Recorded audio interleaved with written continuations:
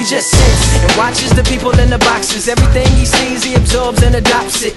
He mimics and he mocks it. Really hates the box, but he can't remember how to stop it.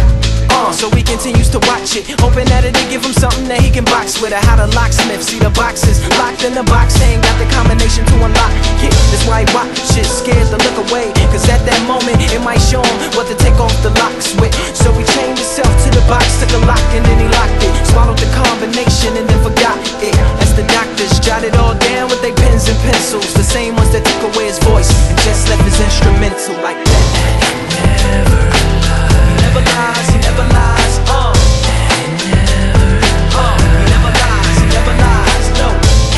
He never lies, he never said anything at all. He just sits and listens to the people in the boxes. Everything he hears, he absorbs and adopts it. Anything not coming out the box, he blocks it. See, he loves the box and hope they never stop it. Anything the box tell him to do, he does it. Anything you tell him to get, he shops and he cops it. He protects the box, locks it in the box when he goes to sleep, but he never sleeps.